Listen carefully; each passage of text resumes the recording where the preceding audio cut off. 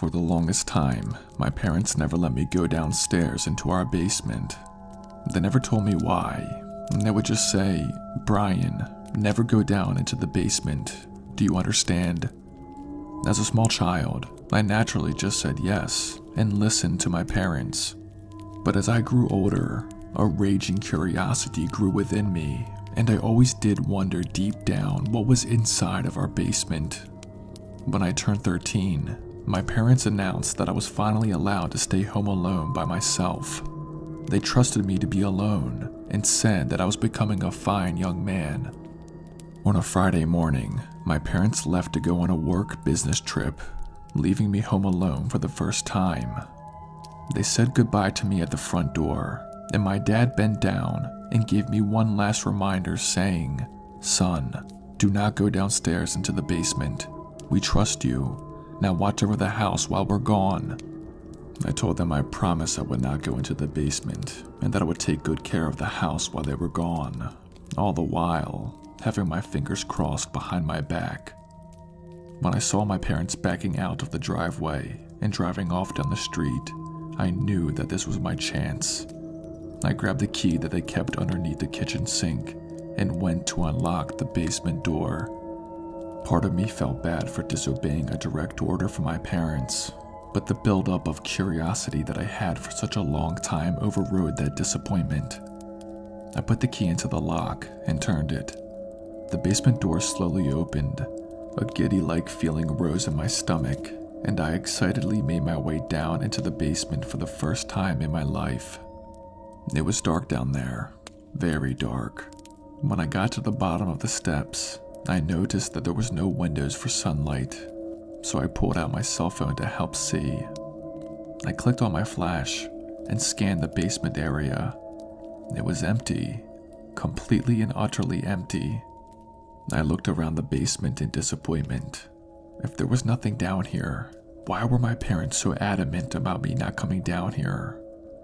I was about to turn around and head back up the stairs when I heard what sounded like a soft moan coming from one of the dark corners. I shined my light into the corner that I thought I heard the noise coming from. As I took a few steps closer to that corner, my flashlight revealed something that I was not expecting to see. Not expecting at all. There, in the dark corner of my basement, were both my parents tied up with a rope and duct tape. My light flashed on their panicking eyes.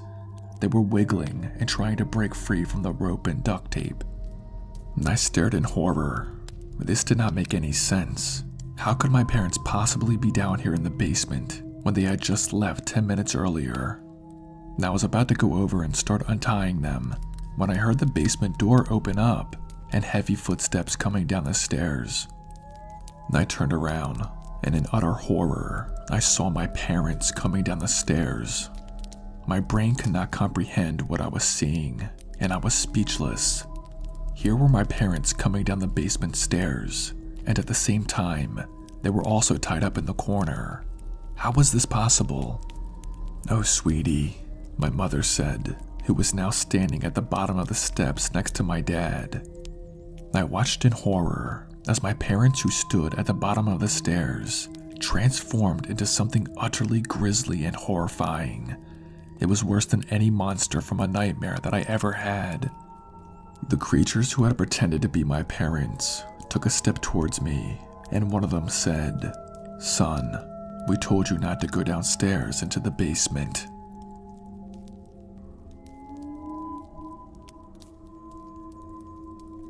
It was midnight, and I stumbled out of the bar drunk.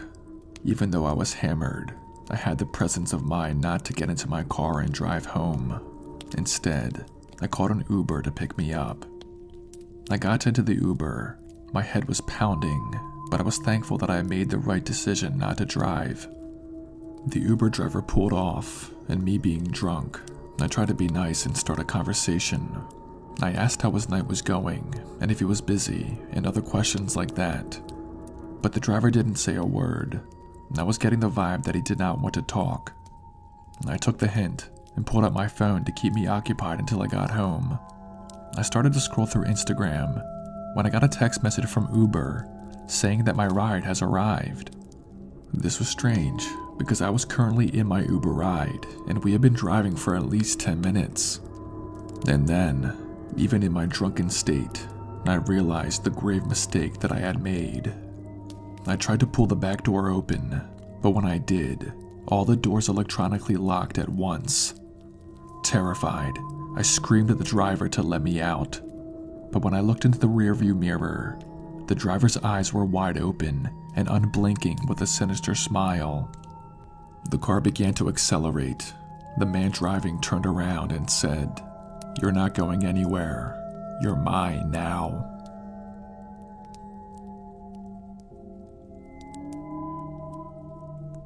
The following is a true story. I grew up in a small town right outside the Pocono Mountains. It was a town where everybody knew everybody. In the summer of 1998, a little girl named Emily suddenly went missing. Her parents stated in the police report that they put Emily to bed, and when they woke up the next morning, she was suddenly gone. The entire police force was sent on the case to find Emily, and since it was such a small town, hundreds and hundreds of volunteers offered to help the police look for her. She was beloved by the community. After 2 weeks of not finding Emily, people started to assume the worst. But then, one Sunday morning, a group of volunteers who were searching the Pocono Mountains discovered something very bizarre. They had stumbled upon a tiny cave on the side of the mountain, and when they went inside of it, they had discovered Emily.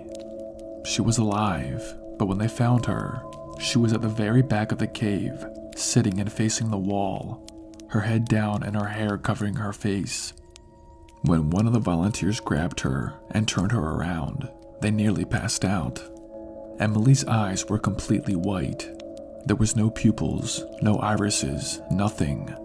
One of the volunteers who had discovered her said her eyes looked like bowls of milk. The volunteers who had found her quickly rushed her to the hospital.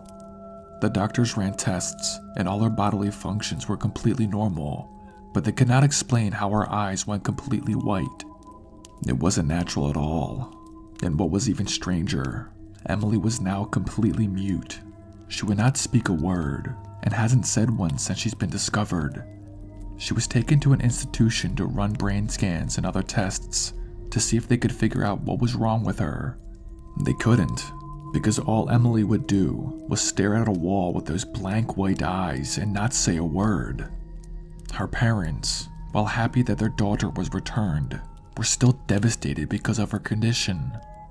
To this day, police cannot explain how she went missing from her bed that one night and wound up in a cave more than 40 miles from her house.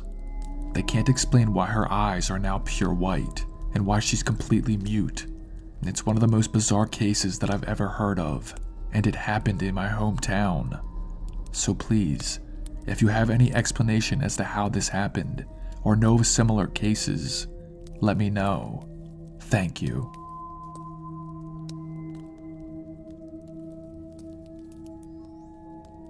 When I was 15 years old, our family dog Scooter ran away. We were devastated. We put up missing flyers all around town and even made a Facebook group to bring him home. But after many months of searching, we never found Scooter and eventually gave up. I remember crying myself to sleep many nights because of the pain. But eventually, our parents bought us a new dog, Rocky. He was a baby golden retriever, and even though my heart still panged for Scooter, seeing how cute Rocky was definitely helped the healing process. Then, one summer afternoon when my family and I were out in our backyard playing with Rocky, we saw a stray dog running towards us in the distance. As the dog got nearer, I could not believe my eyes. It was Scooter. It had been over a year since Scooter had been missing, and here he was, sprinting towards us in our backyard. I broke down in tears as Scooter came up to me and started licking my face. He rolled on his back, wanting us to give him belly rubs. Our family was so ecstatic. It was like a miracle that he returned home. That was until the first night. I woke up about 2 in the morning. There was a violent scratching from my bedroom door. I sat up in bed, concerned. I walked to my door about to open it when I heard a very violent growl. I hesitantly opened my door, just a crack, and in horror, I saw Scooter standing there, his teeth and fangs flaring. There was foam coming out of his mouth, and his eyes looked wild. I shut my door and put my chair in front of it and hid under my covers. I fell asleep terrified. The next morning, I told my parents about what Scooter had done, but they said he was gone for so long, who knows what happened to him out there. Right now, the best thing we can do for Scooter is to give him love. As much as I wanted to love Scooter, I couldn't get over how menacing he was last night. He almost seemed demonic, but things got much worse. The next night, around 2 in the morning, I woke up, but this time, it wasn't because of my door being scratched. It was because an animal was howling in terrified agony.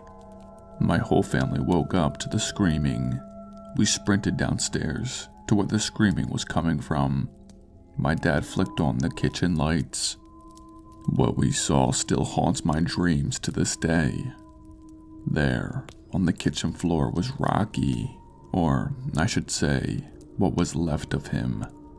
Scooter was on top of Rocky's dead carcass, blood and flesh dangling from his jaws. He barked violently at us, as if warning us to get back. My dad ended up calling animal control, and it took 3 men to restrain Scooter. One of the men was even bitten pretty badly. The next morning, we found out they had put Scooter down. He was too violent. I often find myself wondering how this all came about. Before Scooter ran away, he was the most peaceful, loving dog around. He wouldn't even hurt a squirrel or a bird. What happened to him when he ran away? Why, when he came back, was he different? The best way I could describe his energy was violent, on the point of demonic. We came to a family decision: no more dogs. Quite frankly, we were too afraid to ever have one again.